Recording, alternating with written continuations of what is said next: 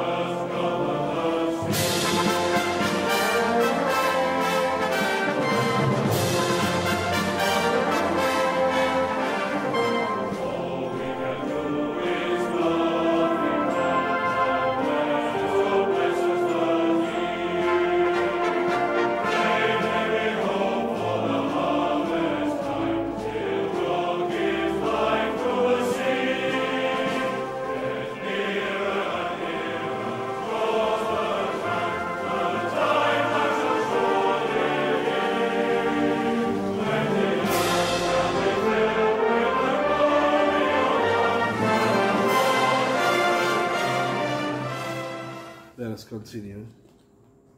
Our opening sentence is on page 32, and we continue with the pages following thereafter. Let all the earth acclaim God, sing to the glory of his name, make his praise glorious. Psalm 66, 1 and 2. Blessed be the Lord our God, by whose grace we are yet alive. Blessed be his Son, Jesus Christ, by whose rising we are set free.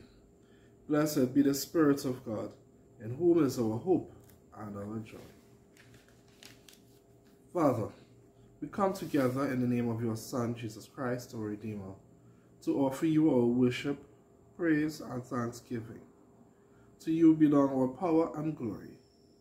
You are the source of all goodness. Let your worship be a witness to your peace and saving power. Through your Holy Spirit, may we ever rejoice in the abiding presence of our risen and ascended Lord. Amen. The Jubilate. O shout to the Lord in triumph, all the earth. Serve the Lord with gladness, and come before his face with songs of joy. Know that the Lord, he is God. It is he who has made us, and we are his. We are his people and the sheep of his pasture. Come into his gates with thanksgiving, and into his courts with praise. Give thanks to him and bless his holy name. For the Lord is good. His loving mercy is forever. His faithfulness throughout all generations. Glory to the Father, and to the Son, and to the Holy Spirit, as it was in the beginning, is now, and shall be forever. Amen. Lord, we pray to you for the forgiveness of our sins.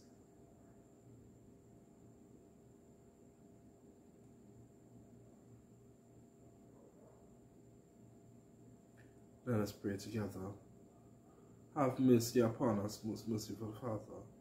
In your compassion, forgive us our sins, known and unknown, things done and left undone, and so uphold us by your Spirit, that we may live and serve you in newness of life, to the honor and glory of your name, through Jesus Christ our Lord. Amen. Set us free, O God, from the bondage of our sins, and give us the liberty of that abundant life, which you have made known to us, in your Son, our Saviour, Jesus Christ, who lives and reigns with you in the unity of the Holy Spirit, one God, now and forever. Amen. Psalm 121. I lift up my eyes to the hills, from where is my help to come? My help comes from the Lord, the maker of heaven and earth. He will not let your foot be moved, and he who watches over you will not fall asleep. Behold, he comes. He who keeps watch over Israel shall neither slumber nor sleep. The Lord himself watches over you. The Lord is your shade at your right hand, so that the sun shall not strike you by day, nor the moon by night. The Lord shall preserve you from all evil. It is he who shall keep you safe. The Lord shall watch over your going out and your coming in, from this time forth forevermore. Psalm 122. I was glad when they said to me, let us go to the house of the Lord. Now our feet are standing within your gates, O Jerusalem. Jerusalem is built as a city that is at unity with itself, to which the tribes go up, the tribes of the Lord, the assembly of Israel, to praise the name of the Lord. For there are the thrones of judgment, the thrones of the house of David. Pray for the peace of Jerusalem. May they prosper who love you. Peace be within your walls and quietness within your towers. For my brethren and companions' sake, I pray for your prosperity. Because of the house of our God, I will seek to do you good. Psalm 123. To you I will lift up my eyes, to you enthroned in the heavens. As the eyes of servants look to the hand of their handmasters, and the eyes of a maid to the hand of her mistress, so our eyes look to the Lord our God, until he show us his mercy. Have mercy on us, O Lord, have mercy. For we have had more than enough of contempt, too much of the scorn of the indolent rich, and of the derision of the proud. Glory to God, the Father, the Son, and the Holy Spirit, as it was in the beginning, is now, and shall be forever. Amen. The reading is taken from the book of Acts, chapter 8, verses 1 to 13. That day, a severe persecution came against the church in Jerusalem, and all except the apostles were scattered throughout the countryside of Judea and Samaria. Devout men buried Stephen and made loud lamentation over him. But Saul was ravaging the church by entering house after house. Dragging off both men and women, he committed them to prison.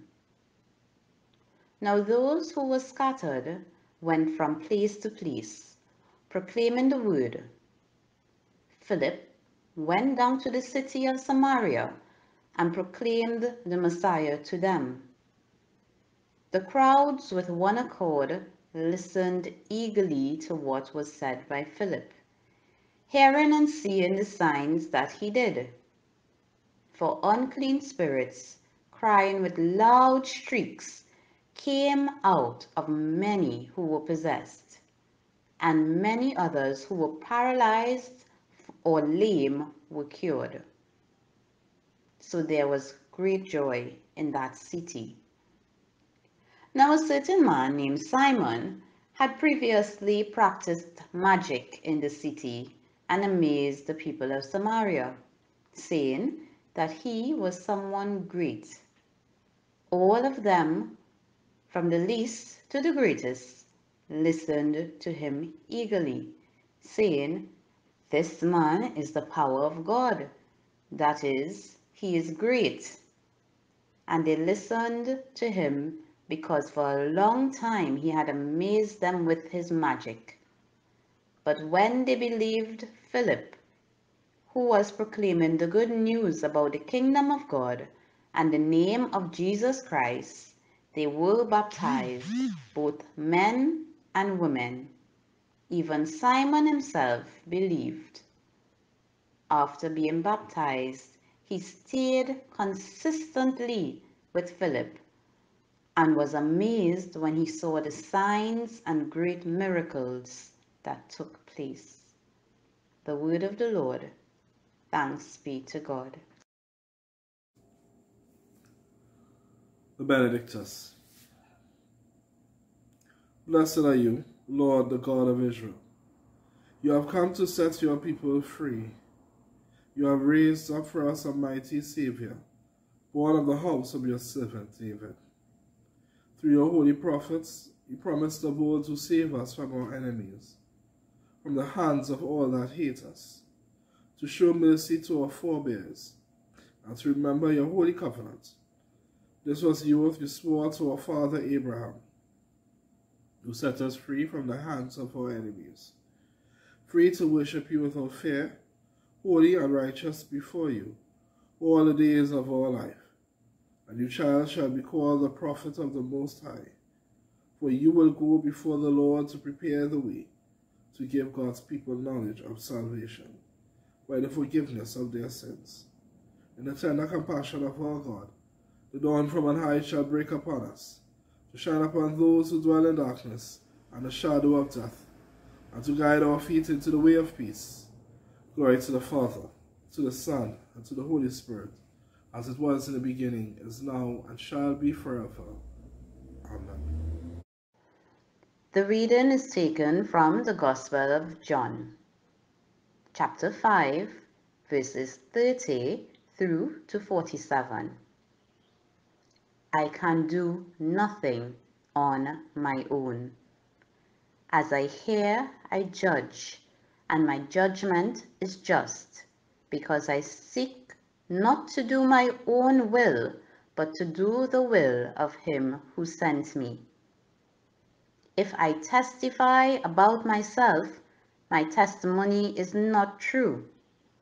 There is another who testifies on my behalf, and I know that his testimony to me is true. You sent messengers to John, and he testified to the truth. Not that I accept such human testimony, but I say these things so that you may be saved. He was a burning and shining lamp, and you were willing to rejoice for a while in his light. But I have a testimony greater than John's, the works that the Father hath given me to complete. The very works that I am doing testify on my behalf that the Father has sent me. And the Father who sent me has himself testified on my behalf. You have never heard his voice or seen his form, and you do not have his word abiding in you, because you do not believe him whom he has sent. You search the scriptures because you think that in them you have eternal life, and it is that they testify on my behalf. Yet you refuse to come to me to have life.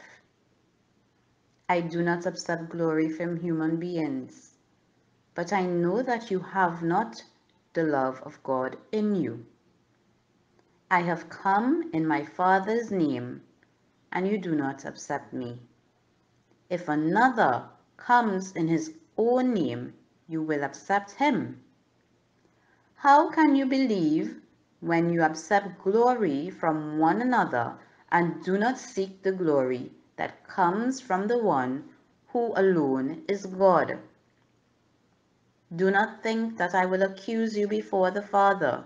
Your accuser is Moses, on whom you have set your hope. If you believed Moses, you would believe me, for he wrote about me. But if you do not believe what he wrote, how will you believe what I say? The word of the Lord. Thanks be to God. When upon life's billows you are tempest tossed, when you are discouraged thinking all is lost, count your many blessings, name them one by one, and it will surprise you what the Lord has done. Count your blessings, name them one by one. Count your blessings, see what God has done. Count your blessings, name them one by one. Count your many blessings, see what God has done. Are you ever burdened with a load of care? Does the cross seem heavy you are called to bear? Count your many blessings, every doubt will fly, and you will keep singing as the days go by. Count your blessings, name them one by one. Count your blessings, see what God has done.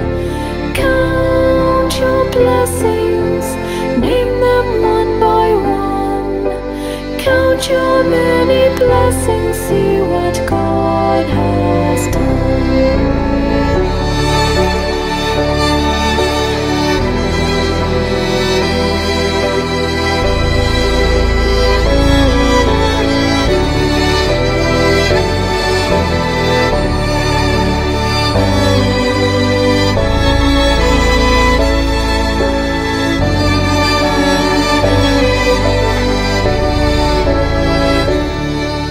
So amid the conflict, whether great or small, do not be discouraged, God is over all.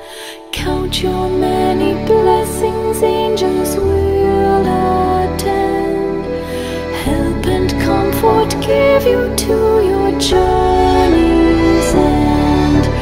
Count your blessings, name them one by one. Count your blessings, see what God has done. Count your blessings, name them one by one. Count your many blessings, see what God has done. Count your blessings, name them one by one. Count your blessings, see what God has done. Count your blessings, name them one by one. Count your many blessings, see what God has done. Count your many blessings, see what God has done.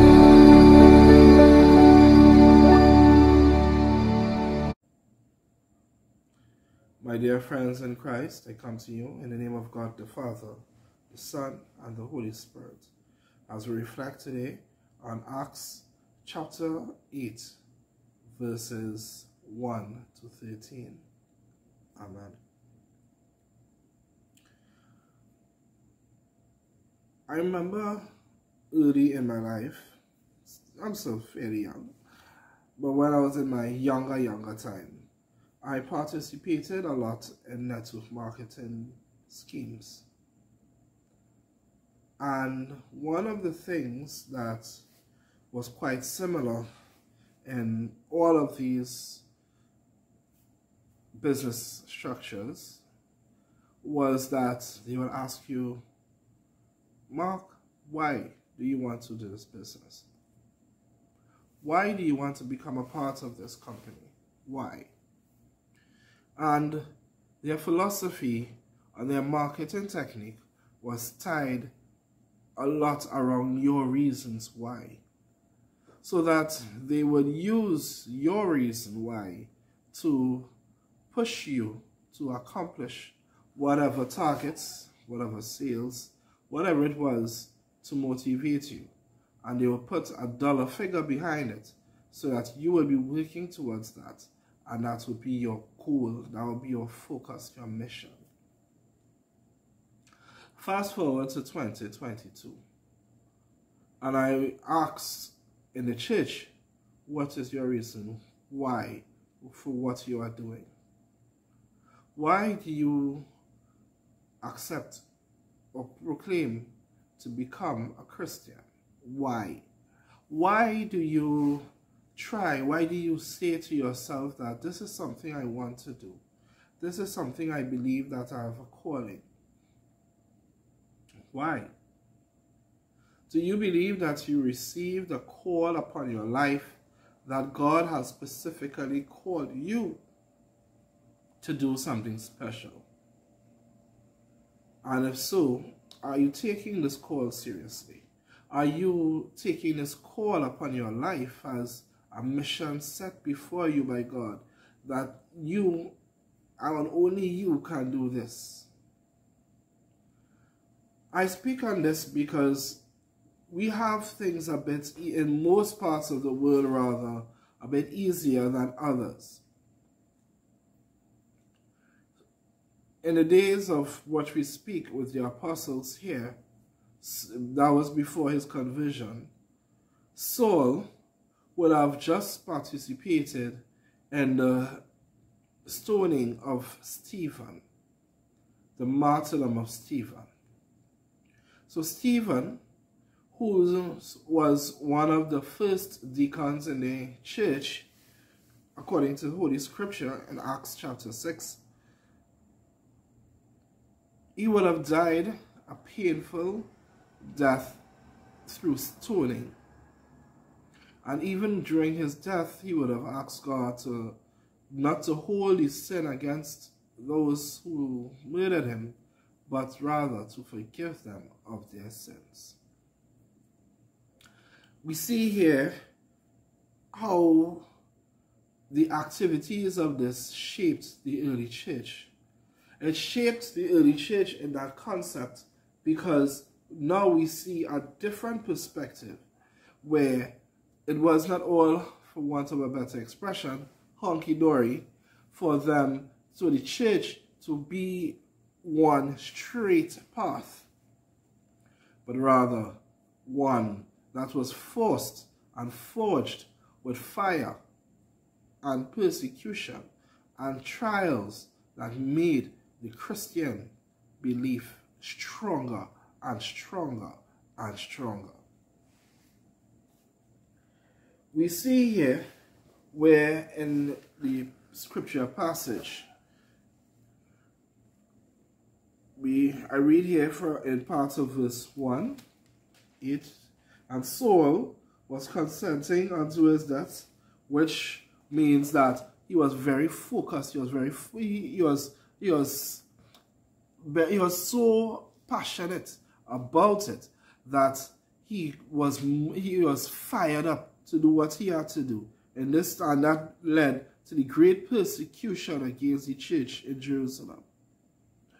Now, it is important to note this because at that point in time, the church would have been focused, would have been centralized, focused to the region of Jerusalem at that point, so that they believed that, hey, if we destroy the church here, it will stop, and that we will stop the spreading of this message of this Jesus Christ, and stop people in Jerusalem from spreading it, so that nobody people will accept our usual ways and continue with the Jewish custom and not go on. But it says here that they were all scattered about throughout the regions of Judea and Samaria, so that it says, rather than keeping it confined, which it was originally, the church now blew up, because when the disciples ran for their lives and they went and they continued to run, so they went east and the west, and it says here in the regions of Judea and Samaria that when they went in that aspect, the church itself now went with them. So now, rather than be confined to Jerusalem, the persecution of Christians forced the church to grow outside of Jerusalem. Now you see, that is because God used this to continue to propel the growth of the Christian faith. We see how beautiful it is, huh? Despite the persecution and despite the stresses of how much they tried to stop the growth of the church, you see what happened? They continued to grow. They continued. They stayed focused on their reason why. Why were they doing it? They weren't doing it just because it was bringing them status in the community.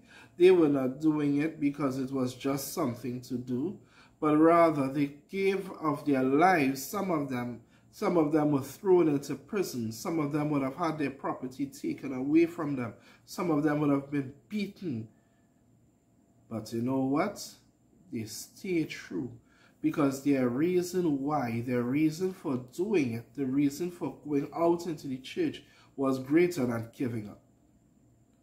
Giving up meant that they were going to give to accede to the beliefs of the chief priests and elders for all of the things that said that Jesus was not true, and that the ways and the teachings of Jesus was not true. But they continued and they persevered, and despite where they went, they continued to serve our risen Savior, Jesus Christ. Now, here's the other part about it. It says here, all scattered abroad throughout the regions of Judea and Samaria, except the apostles. So, they continued to hold the fort in Jerusalem. They continue to give their teachings, they give their lives, they continue to hold it down as the headquarters of the faith at Jerusalem, while the others dispersed. Some people may say they stayed so that they could be a distraction, so that the others could escape and live. We don't know. So it reminds us that, and when we begin in verse 2, when they say that devout men carried Stephen to his burial. In other words, they buried Stephen. It shows now the divinity that Stephen would have been, or the divine regard that they would have had for Stephen. Now remember, in Acts chapter 6, these men would have been chosen. I'll go back to it for a second. So in Acts chapter 6, when they would have chosen 7 men of good, of high esteem, all right, look out for people who are honest report, full of the Holy Spirit and wisdom, and who we may appoint over business. So Stephen was one of them. This is from Acts chapter 6, verse 3. So when we see that aspect in terms of the quality that Stephen would have had, of good esteem, of high report, and these things where the characteristics were so crucially important that he was appointed by the people, and the people themselves, when this happened, They, of course, it says here that they lamented over his body. In other words, to lament means to wail, to cry, to express grief. In some aspects, they would have torn their clothes and have on sackcloth and ashes and these things, because, you see, to have a man such as Stephen, one of the appointed leaders in the church, one to whom the Holy Spirit would have been upon, where in the aspect of the Holy Spirit, receiving the Holy Spirit through the laying on of hands by the apostles, you see, so this would have spoken to whom Stephen was. Stephen wasn't just another man. Stephen wasn't just another person in the society, but he was one of God's chosen people. So Stephen, when he was when he was stoned to death, he mirrored in his life, it reminded you of the persecution of Jesus. Because you would have heard about the false accusations made against him. I invite you to go back and read just in chapter 7, with the false accusations made against him, and the similarities to when the chief priests and elders, how they wanted to crucify Jesus. They used the same tactics to cause an uprising by the people and stone Stephen to death. But the people were so focused that rather than just turn them off, it worked on inciting both sides. It incited the persons of Christ to continue to spread the gospel even more, and sadly it also incited the persons of the persecutors, Saul and others, to increase their approach against all of those who were the early church and the early Christians. So we see it here. We see the persecution, the hatred, the fear that they would have had. And he continued, scripture says here that Saul, I'm using here for a change, I'm using the King James Version, the New King James Version here for a second. So, because I want to get a different meaning, a slightly different perspective. So Saul made havoc in the church, entering every house, so that, and he took out every man, woman, and committed them to prison. So it had no discrimination. He didn't care whether you're a woman, whether you're a man, whether you're a child. He didn't care. Hear what? He coming out and he taking out the whole household. The whole household he going with. And he continued. And then this caused people to run, to flee. And naturally, when people flee and wherever they would have settled, they would have taught their way of life. And their new way of life was not just a religion, but their new way of life was their spirituality. And when they settled where the various outskirts and the regions, it continued to stay there.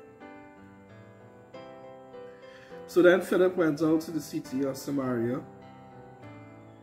and preached Christ unto them. So, preaching Christ to them in Samaria. We have verse 5 here. So we see once again the continued aspect of that growth of the church, the spirituality, and the people gave heed unto those things which Philip spoke, and they accepted the gospel, and they saw the miracles that were being done. So that, here's what is this? What is this that this man speaking? It was new, it was novel to them, so that they were so incised once again, and they continued, and the church grew, and the church grew, and the church grew. Even the sorcerer, Simon, now this is not to be confused with Simon Peter, but rather a sorcerer at this place where this man used to practice all the witchcraft and all these things. He saw the importance of the Holy Spirit, and he And verse 11 says, and to him they had regard because of long time he had bewitched them with sorceries. But when he believed in Philip, preaching the good things concerning the kingdom of God, he was now empowered by the Holy Spirit rather than being empowered by the dark arts, rather than using the dark arts to cheap parlor tricks and witchcraft and money and all these things. He saw a greater purpose where he recognized power. Power recognized power.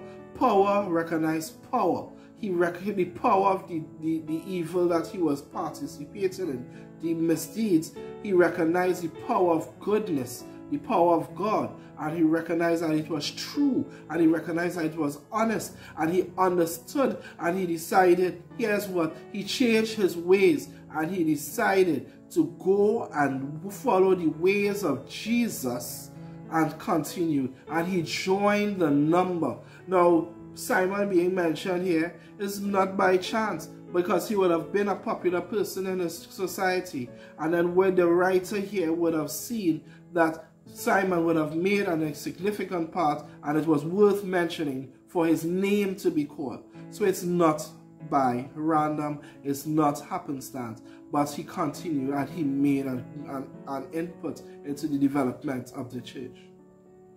So I go back to my reason now. Why did we choose to tune in to this YouTube video today? Why did we choose to wake up and say, Jesus Christ is my Lord and Savior? Why? What is your reason for doing it? Is it that your parents or grandparents forced you to sit down and watch this video? Or is it that you accepted this Christian role because it is a means to an end? Did you accept this Christianity because of what somebody would have told you? But my dear friends in Christ, what I'm encouraging you today is that you will never learn the true reason why unless you delve into the Holy Scriptures according to God, until you delve into the life as a Christian, and until you give your life fully to Jesus. Give of yourself, give of your life, and surrender your life to God, so that when the opportunity comes, people will understand that you are a child of God, a Christian, a true Christian, and follower of Christ, and that nothing that anybody does will deter you from the mission that you have to do. Nothing will turn you back. So I implore you today, dear friends in Christ, as strong as you are, we all need help. So let us not only depend on YouTube videos. We encourage you, share the videos so that others will be able to understand and share in the gospel of Christ, so that we may minister to them as well. But we also ask you to do not fail to gather and to share in the fellowship with your brethren, so that you may grow from each other and support each other in what you have to do as fellow Christians. All we are doing is teaching about love. The love of God, the discipline that we must have, and the focus we must have, so that we can accomplish what it is that God wants us to accomplish in our lives. Let us not take it for granted. Let us not take this life that God has set before us for granted, but let us continue to be like all the apostles and saints that we would hear in the scripture, and follow God and model our lives accordingly. Let us do what we have to do. Let us not sit down and take things for granted. Let us not sit back idly and expect that things will go on automatically. No, live our lives as Christians. Live our lives as those that the early Christians did in the books of Acts. Study the books of Acts. Study Acts. Study every chapter. It is the ideal book for early Christians, and see how it is that God wants us to live. And let us transform our lives and give to God fully what He deserves. Let us not give Him what is left over, but truly the first fruits of our worship and love.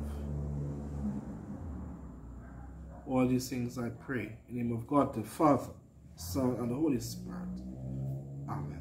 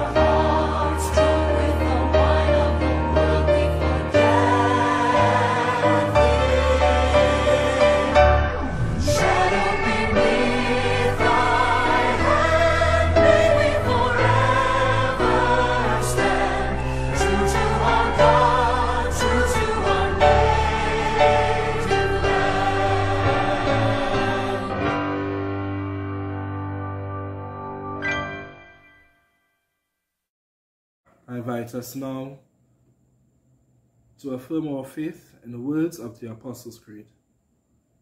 I believe in God, the Father Almighty, the Creator of heaven and earth. I believe in Jesus Christ, His only Son, our Lord. He was conceived by the power of the Holy Spirit and born of the Virgin Mary. He suffered under Pontius Pilate, was crucified, died, and was buried. He descended to the dead. On the third day he rose again. He ascended into heaven, and is seated at the right hand of the Father.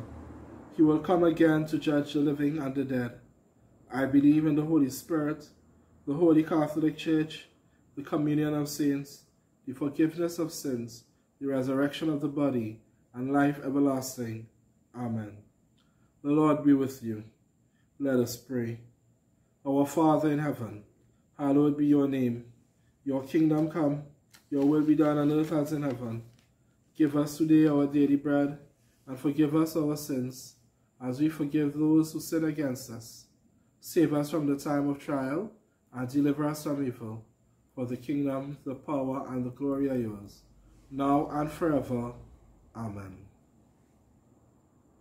Our intercessions. We pray at this time for the Archbishop of Canterbury, the Most Reverend Justin Welby. We also pray for the Archbishop of the Church in the province of the West Indies, the Most Reverend Howard Gregory. In our own Diocese of Trinidad and Tobago, we pray for the Right Reverend Claude Berkeley, Diocesan Bishop. We pray for Calvin, Clive, and Roll, retired bishops. We also, at this time, remember the passing of our dear brother, the Reverend Father Anthony Maulabash, as we remember all the contributions he would have made throughout the Diocese of Trinidad and Tobago, and also the Diocese of Guyana, and all the other places where the Spirit of God would have led him. We pray that God will continue to comfort his family at this time, and we pray for all those that he would be leaving to mourn. Lord, in your mercy, hear our prayer.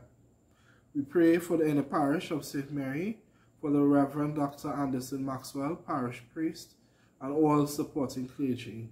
Lord, in your mercy, hear our prayer. Show us your mercy, Lord, and grant us your salvation. We pray to God that you clothe your ministers with righteousness, and let your people sing with joy. Give, O Lord, peace to all in the world, for only in you truly can we live in peace. Dear God, we pray for this nation of Trinidad and Tobago and all other nations, that you will guide us in the way of justice and truth. Let your way be known upon the earth, Heavenly Father, and let your saving health among all nations. Let not the needy, O Lord, be forgotten, nor the hope of the poor be taken away.